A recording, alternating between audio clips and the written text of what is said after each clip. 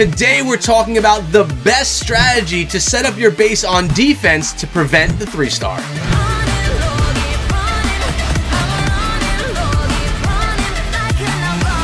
What is up, my friends? My name is Echo, and today we're back in Clash of Clans looking at some ESL war hits from Mutiny Elite and Van Clan, some defensive tactics that they're using in their wars that are preventing the 3-star, and some of these are so close.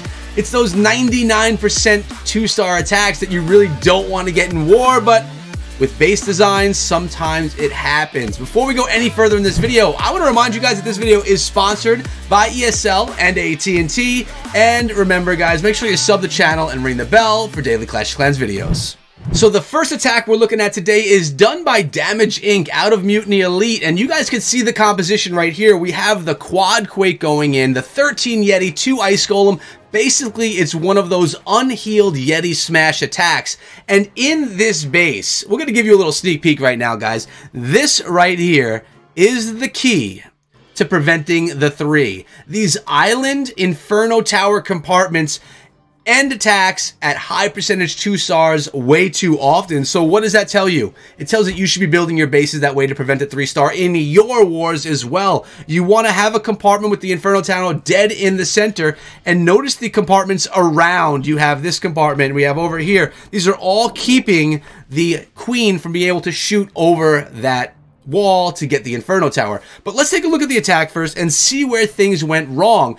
And I'll tell you guys, this is going to be a 99% 2-star. Coming in with all of the Yetis spread out across the backside of the base, and the Siege Barracks coming in right in with those Yetis. So not using any bit of funneling stuff for the outside, just going right on in with the rest of the kill squad. The Quad Quake is going to be coming in really soon. We have a jump spell right there as everything approaches, allowing for the troops to hop right on in.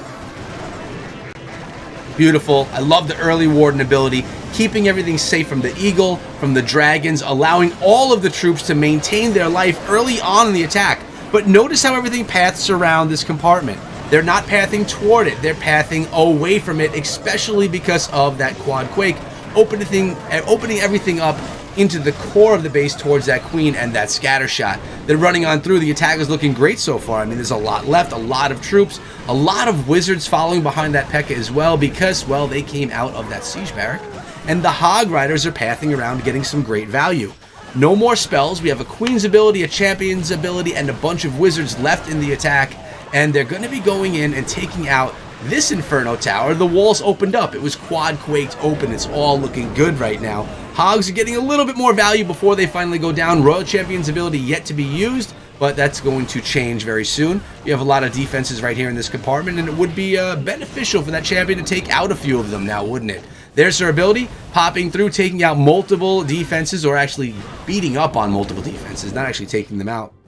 When you look at the rest of the base, there's really not a lot left.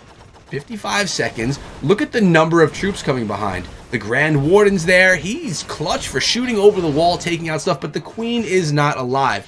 The Grand Warden does have the reach to reach over the walls and to get this Inferno Tower, but remember, the Warden is going to attack where the troops are attacking. He's a support character. He doesn't go solo on his own. Not most of the time.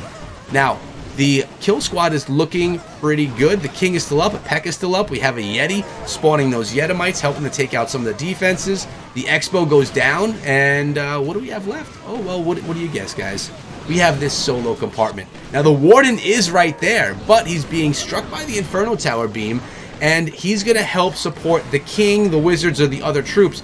Now, right here, guys, we're down to 98%. The Warden is getting the air defense. The Warden goes down, and from afar, the Inferno Tower in this compartment is going to save the day, ending up in a 99% 2-star, because this may be the best type of compartment you can build in your base at multiple Town Hall levels, not only at Town Hall 13. In this second example, we have Godfather from Mutiny Elite coming in on this base with a very similar strategy, although the attack this time does have those healers. But notice there are a few compartments with Inferno Towers around the base, one of which is going to stop this attack dead in its tracks. I want you guys right now to guess in the comment section below which one it is. And as we're recording live, we got Goatman subscribing.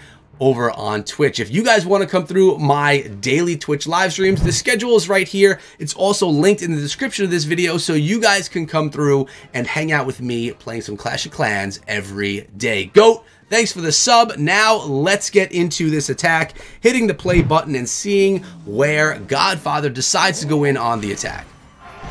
Starting out with a Warden Walk up north. I mean, you could hear it. Sometimes you don't see it up in the corner.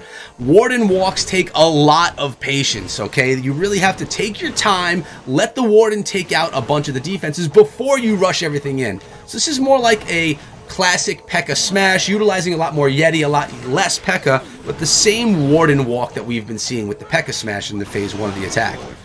The P.E.K.K.A. is going to come on in, the Siege Barracks, so there's going to be 2 P.E.K.K.A.s, there's going to be a bunch of Wizards behind, and then all the Yeti. There are 2 jump spells, 3 rage spells, a heal, and a poison in the comp. And, well, the Yeti are going to town. They have the healers, they have the Warden, and, well, tons of support is there. I love the Wizards behind coming from the Siege Barracks as well, and not needing the Earthquake spell, because the Town Hall compartment, it's just open. It's open right there. Poison spell on top of that Lava Hound, which is great. The Lava Hound is going to slow things down for a little bit, but for right now, it's not doing too much. Ice Golem pops and freezes everything in the core. The Hog Riders and the Champion are storming the base right now as the Siege Barracks goes down. And we do have a bunch of pups that are really kind of ruining things for the attack. This is why Lava Hounds are really good in the Clan Castle, guys. These pups right now are beating up on our troops, beating up on our healers. Now the Hog Riders are on top of that Eagle Artillery. That's clutch because we want that Eagle down ASAP. We don't want the fire from above raining down on our troops. The Queen walked around the base, didn't go in the center, which is probably why there was a little bit of trouble with that Lava Hound. But lots going on. We have the Queen's ability, a balloon, 3 Wizards, and a lot of troops left in the attack. We have the Royal Champion on the Inferno Tower. Now a Hog Rider on the Inferno getting a shot. The Inferno is down to 2/3 health. The Grand Warden again supporting these troops rather than shooting the Inferno Tower. That's just what he does in the game. He's not going to go attack solo. He's not going to YOLO. But we got the balloon coming in, getting a great defensive, offensive strike on the mortar. Worked out really well. The Yetis are being struck. They're going to spawn their Yetimites, which should jump over the wall. Queen's being melted a little bit, but it is a multi-target Inferno against a max level Queen. So far she's looking all right. Problem is, she's got to get through some wall to get to that Inferno Tower, and that is what's not going to happen, especially with the skeleton spells, or the skeleton traps, I should say, slowing her down. If she had her ability intact, possibly she would have made it through, but she got struck by the giant bomb. Inferno Tower takes her down, ending this one. After those Wizards are done, we're going to be ending in a 97% because of another Inferno Tower compartment. You have the air defense, the multi-Inferno, and the Royal Champion pedestal left over in this compartment, preventing the triple. So, if you've learned something from this video, mess around with compartmentalized Inferno Towers set on multi. We've seen it kill attacks from time to time, or I should say not from time and time again, resulting in high percentage 2-stars, which for the defender is a win. So I showed you a bunch of defensive strategies. Let's take a look at something on the offense that's doing really well in Clash of Clans right now at Town Hall 13. And basically we have a Yeti smash. Lots of Yeti attacks going on over here in Mutiny Elite. Quantum Enigma on this attack, opening up the entire core of the base, doing a little bit of funneling with those Yeti right into that Tesla farm. Now the cool thing about the ESL is that you don't scout bases. Each attacker of the 5 gets 1 attack. You don't know where traps are. You don't know what's in the clan castle. You kind of have to go in on your attack and figure it out and adapt as the attack goes on. Now, if you don't know much about the ESL, or if you've never visited their website, I am going to be linking their site first thing in the description of this video, so you guys can check it out, see what's going on. Season 4 has been awesome so far, and today we're getting a little bit to see from Mutiny Elite and Van Clan as well, some defensive and offensive greatness. Town Hall's down, worked out really well. Grand Warden's ability was used, and that just keeps everything invincible, allowing them to pass through more efficiently. Now, for me, I like to use the Grand Warden's ability nice and early on the attack, right as the Eagle's going to be raining down, right as they're in the Inferno Towers, just to try and keep as many of my troops alive as possible. I feel the sooner you use it in the attack, the more troops you're affecting. If you wait too long, you're helping less troops. So it seems to just work out nicely to get them done and get them used, get it used when all the troops are together. I guess there's times that that's not the case, like when you're going over a gigabomb and everything dies. But for me, I like to play it safe, make everything invincible for a few seconds as they enter the base. Got a couple of wizards cleaning up down here. Really great to have some wizards for cleanup in the attack. The Yeti are looking strong right now, trying to get through the walls. Royal Champion's doing some great stuff as well. The Queen is going through the center of the base, joining the hero party. Healers still up, and that's the key. On offense, in my opinion, the key is to have healers keeping your troops alive, maintaining their health. There's no more defenses left, guys. The Queen's abilities pop just to clean some stuff up. Royal Champion's attacking everything. Grand Warden just following around. He's being a follower right now, going after whatever that Yeti's going to attack. And we are going to pull in a 3-star just about as we get through this final compartment. Now, were there Inferno compartments in this base? I don't know. Maybe my editor can take a picture of it right there and take a look. So let's take a look at the other side of the war where Moi from Von Clan goes after Quantum Enigma, who pulled in a 3-star on the other side of the war, I believe. Baby Dragon starting the funnel, and now on this side of the war, we saw a lot from Van Clan coming in with the Hog Miner attacks. And, you know, it's another very strong meta attack strategy right now for Town Hall 13.